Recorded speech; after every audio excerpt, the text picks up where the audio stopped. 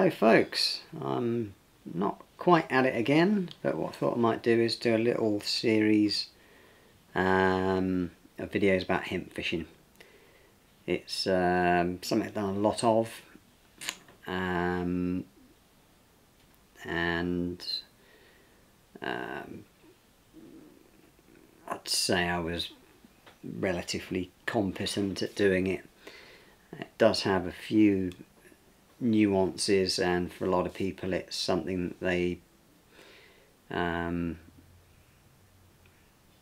perhaps tried and maybe not done so well, or haven't tried at all, simply because they don't quite know how you need to prepare your baits and how you need to essentially tie your rigs. Pole fishing is by far the best way of doing it, although you can fish it on a waggler and you can fish it on a whip, but both of those methods give you a lot less control over your rig and presentation, and on average or hard days those elements are key. If they're really having it, then whip fishing or waggler fishing can be very effective, but normally you need a long pole, a short line, so you can be in control of your rig effectively. I think the first thing I'll do is do a prep video of just how to prep hemp. It's relatively simple, but you do have to get your timing right to essentially maximise the number of hookable grains you've got in your bait box. Otherwise you're searching around. If you overcook it, you're searching around for ones that are actually going to stay on the hook. And there's also another couple of baits that are used in conjunction with hemp. Those are tares. Tares are kind of like a little very small bean, almost like a lentil. They have their own advantages in that they're easy to hook. They quite often won't fall off if you miss a bite, whereas normal hemp, if you miss a bite on hemp, 9 times out of 10 you got to ship in and bait up again, and that's quite a laborious process. Tares will also pick up the odd bonus fish. That they might outfish hemp for bites some days, so it's always worth having a little pot of them. I just take a little tub, like a little pellet tub, with 100 or so, maybe 200 baits in there, and may or may not use them depending on what the fish want. Roach, they tell you what they want. So when you're fishing, if you're not consistently hitting bites, you need to change something. You do get the odd days when there's a lot of small fish around, and they quite often bump or can't get the grains in their mouths. You get a lot of bites that are real like that. They're not really bites. They're like sort of like small fish and liners and dips and things like that. And a classic hemp bite. You lay the rig in. I'm talking about usually fishing on a river. You lay the rig in and follow it down, and it'll just slide away if they're confidently feeding. That doesn't always happen. Sometimes you'll be inching your float through, you get a little dip, you hold it, it might dip again, it might dip a bit more, and you strike and you're there. I say other days when they're really going for it good, put the rig in, it'll get over your bait you've been feeding, it will sail away. The other bait well worth using is wheat. Just normal wheat, like they make bread from, and that's just a grain. Prep is very simple. It's similar to prepping tares and prepping hemp, but they all have their own little idiosyncrasies. Wheat's a good one. Again, it can pick up bonus fish. It's very much like tares. Sometimes the bites might be slower, but the fish might be bigger. Other times you might just be hitting more bites, and again, quite often it will stay on the hook for 2 or 3 missed bites. I mean, you don't want to be missing 3 bites in a row, but it does happen. So we'll look at prepping those as well.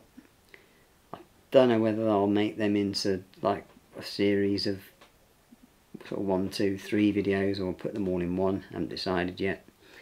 And then we'll probably have a look at a fairly sort of typical rig that I use for hemp fishing on a slow, medium sort of 5 to 10 foot deep river swim. So we'll crack on with that. And then, once I've done them, I'll take those prepared baits.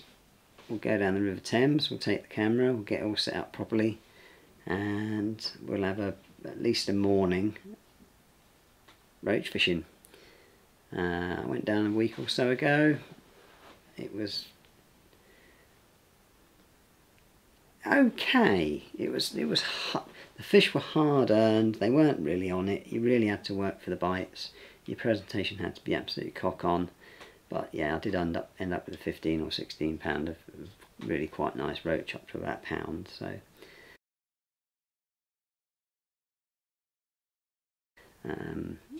it's a method well worth exploring. You tend to get far few nuisance species, you know, say compared to fishing maggot, where you'll be picking up bleak, little baby chub, dace, gudgeon, fish that don't weigh much. You might get more bites, but at the end of the day you might only end up with sort of 6 or 7 pound of those small fish, compared to potentially double or triple the weight if you get the roach going on the seed. And they were nice fish last time I was down there. I had to net nearly all of them. So we'll crack on with that. We'll give that a go, and fingers crossed it'll be an informative little series of how to fish hemp effectively. Right, I mean this is the hemp I've got. After doing a little bit of research, this seems to be the best I could find. It looks alright. It's a little bit on the small side in general. I mean, back in the day when you bought a sack of hemp, this is what it was like. But there's a lot of really poor quality French hemp on the market at the moment, which is tiny, and it's actually too small for effective roach fishing. This looks alright. It's premium. It cost a lot of money. It was about 35 quid for 10 kilos, so that's a lot of money. But you know, 10 kilos, that's going to do me probably for best part of the season's hemp fishing. So it's going to work out about 2 quid a session or something, which isn't too bad. Right, let's get into the kitchen and start sorting this out. Right, in the kitchen, various people have different ways of prepping hemp. I do it the simplest way, which is straight in a pan of boiling water for about half an hour. Quite a lot of people like to soak it for 12 hours or overnight in hot water before they do that. I've never found it makes any particular difference personally, so I just leave that step out. What I'm going to do when this gets up to the boil is put about 6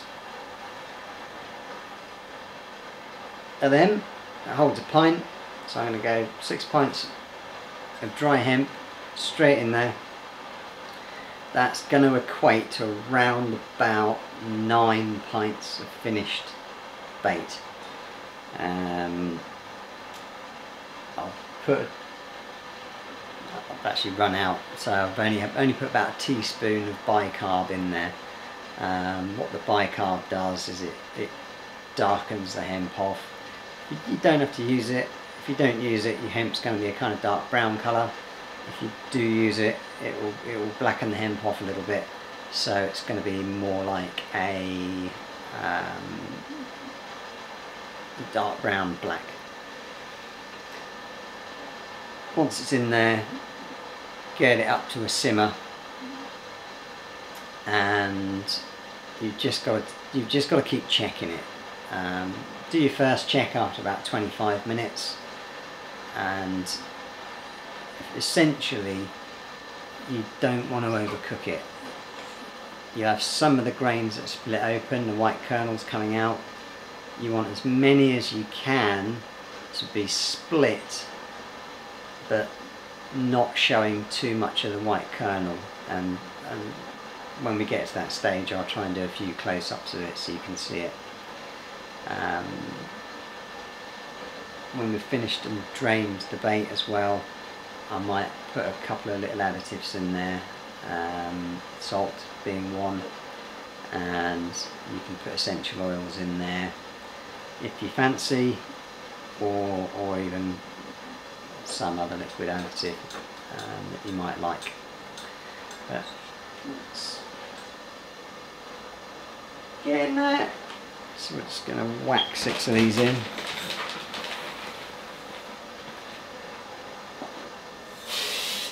One.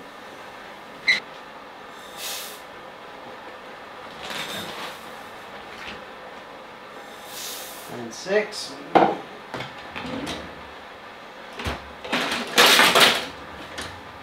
Some sort of stirry device. That was 2 kettles of water I put in there, and that is a stock pot. I think, don't quote me on this, it's a 10 litre stock pot.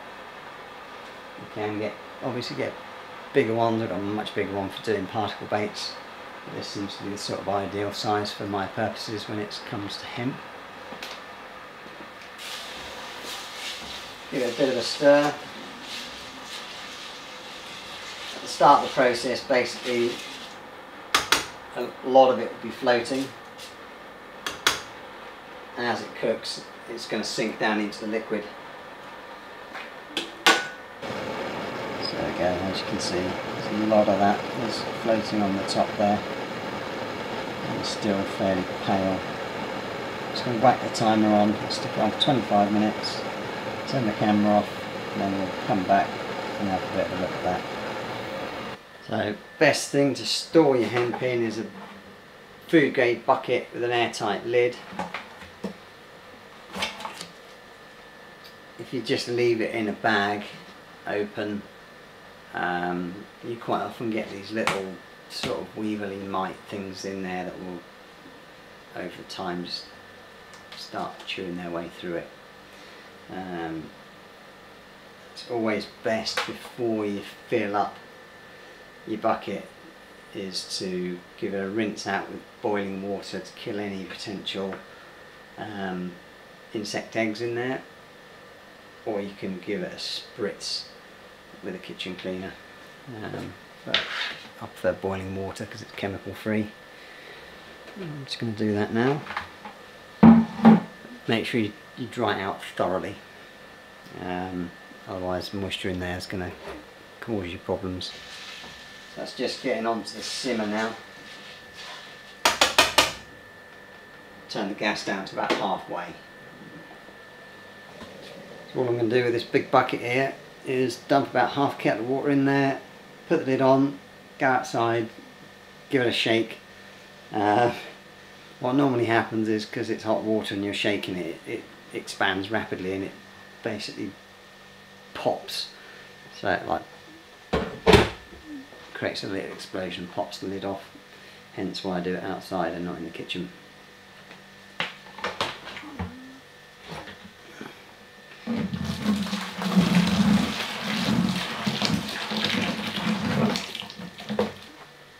that steam is basically going to kill any little nasties in there, any bacteria, any bugs, any little weevil eggs, anything like that.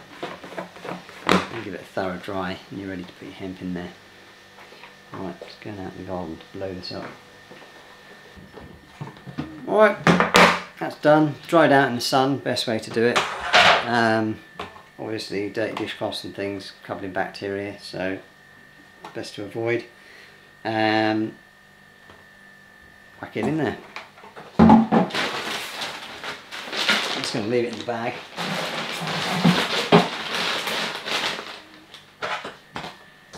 And my lid, just going to write the date. Oh.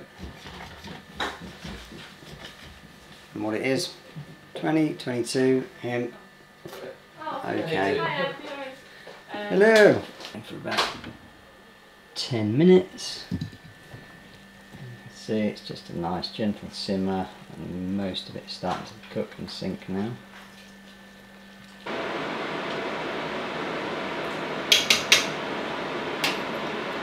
One thing to note is it's the larger grains, the ones you want for hook bait, and they tend to be the last to split.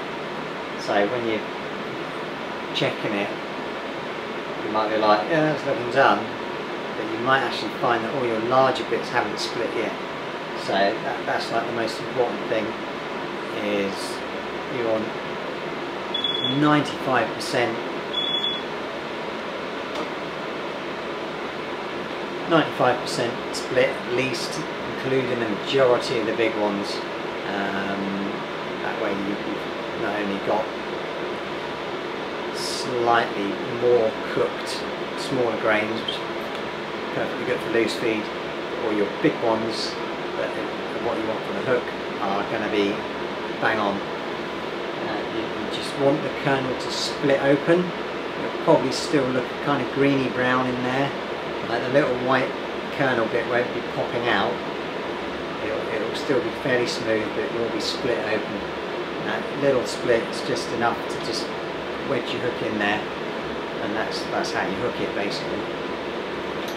We're nearly there.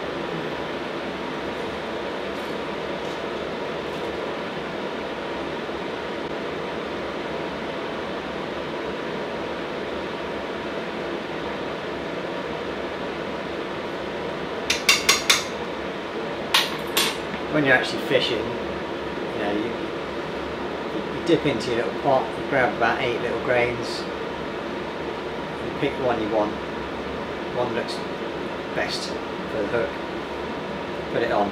If you grab 10 grains out of there and only 7 of them are split, and the 3 nicest ones aren't, then it's a little bit annoying, because it gives you more stuff to sort of sieve through, and that's time wasted. Time wasted is fish not caught. You know, that's how that stacks up at the end of the day.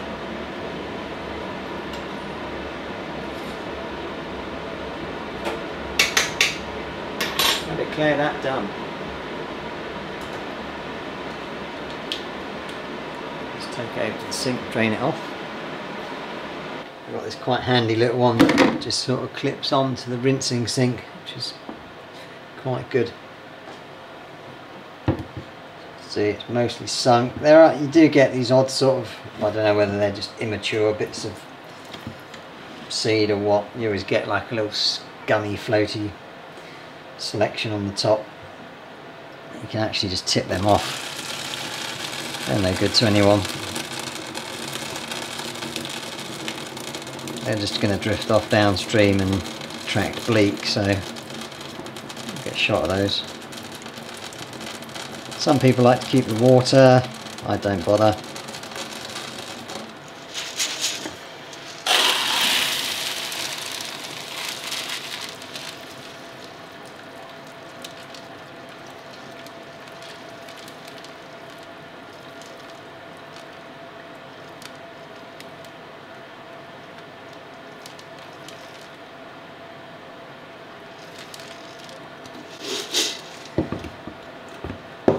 Going to be hot, hopefully. Ooh. you'll be able to see, this focuses on this, I don't know if it will. Grain like that is perfect. It's got a little split about 1/2 millimetre wide in it. Let's see. Nearly all of these perfect for hooking.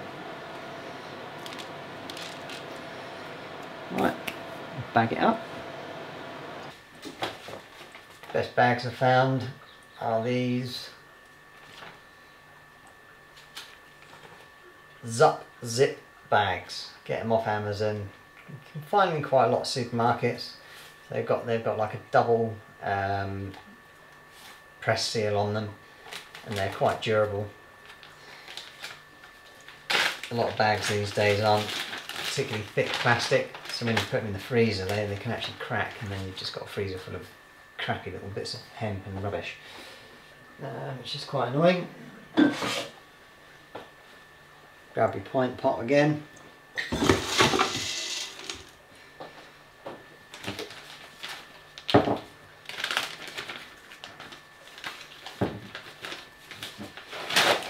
Okay, 1.5.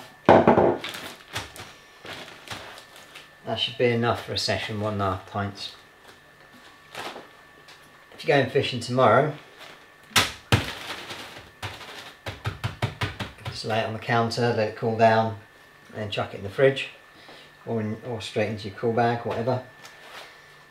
If you're not going fishing tomorrow, do the same thing, and then when they're cool, stack them up in the freezer, and they're all portioned out, ready to go. Squeeze all the air out of those. As they cool, they'll actually vacuum pack themselves anyway.